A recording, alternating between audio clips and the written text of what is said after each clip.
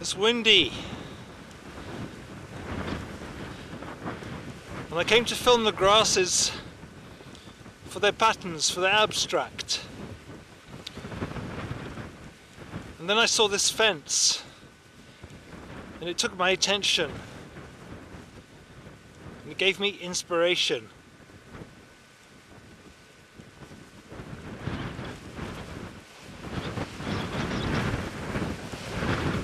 So now I'm back in the studio, nice and warm, out of the wind, and I'm going to use this material that I filmed to see if I can inspire myself and find some interesting things to work into the encaustic wax.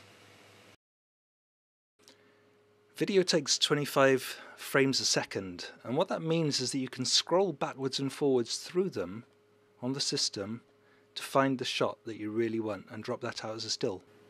Of course, you could just use a regular camera and take the shots. You get better quality shots, but obviously you can't go backwards and forwards. You've got that shot and that's it. So a couple of days later I went back with a still camera and a macro lens, and I took some photos and some real close-ups. Good for ideas, colour palettes, and then I started making sketches, little thumbnails to try and draw ideas out of ways of working with the wax. I might use them or I might not. And I started making notes as well, things that I wanted to do, approaches I could take, we'll see. I also started to play around on the computer in some of the photo programs and look at effects and see how the computer handled the image and what it did, especially the pixelation effect in the lower middle here.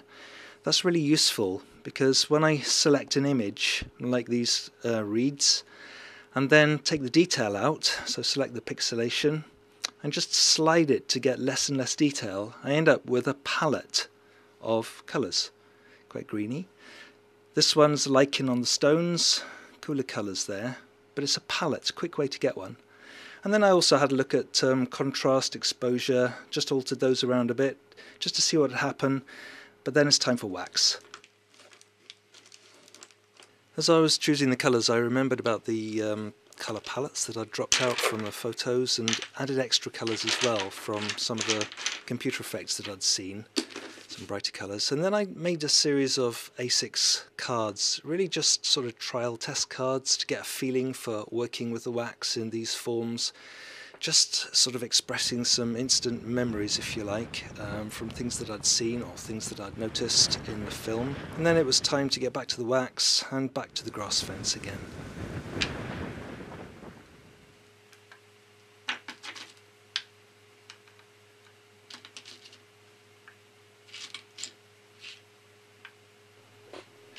This first piece is working onto a regular encaustic painting card. It's just an A6 sort of postcard size. And I'll just get rid of that bit of dirt there. I'm just using the iron, and what I'm trying to do is to express the feeling of the wind rattling through those grasses as it blew, with them hooked onto the fence. It had blown them up there and caught them in its strands on all the crossover points. So I was just trying to express and portray that, using the edge of the iron to slide and sort of shiggling the iron, wriggling it a bit, and then just polishing it up. And that was my first memory, first one done. And when I picked that card up, I noticed the residue of wax that was on the absorbent paper underneath was quite interesting. So I got the scribing tool just for scratching stuff off, and I ended up using the blade here. And I'm just scratching to find effects. It's that same thing. I'm trying to portray the feeling of movement and the colours I saw, the grasses. And it doesn't matter that this isn't a piece of artwork of any standing in itself. I'm just playing with the idea. And using the iron to melt through and to make some sort of crossover shapes really added to it.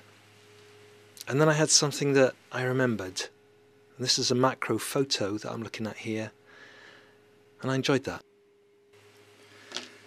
So then it was time to look at one of my sketches. And this was just a wire line with the grasses flailing off it. And I thought that I'd have a go at that. So start off with the iron and just create a background onto a small A6 card. These are really sketches in wax, you know, they're not actual grand pieces of artwork or anything, they're just little sketches that I'm putting into wax to try and create some practices, and all this will come together hopefully later on in some bigger work.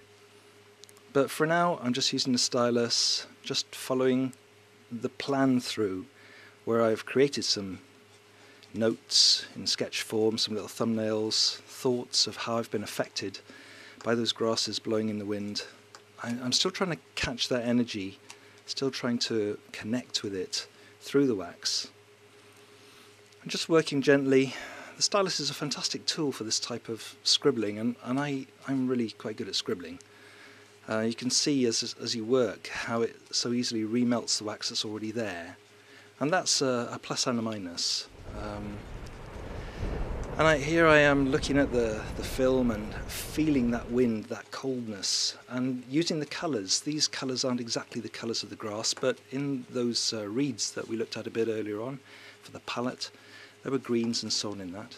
So it's all drawn from the variety of things that have happened so far in my process and my memories of that experience with the fence. Because art really is about every moment of your life. It's not just about, oh, I'm going to do some art. If you're an artist, you're being in that process continuously. Every movement, every breath, every thought is part of the art. And that's what I'm trying to connect with, the memories of the fence, that experience, the wax, all those things. And it's such a lovely experience to be part of. And that was such an amazing feeling in that wind, seeing those grasses.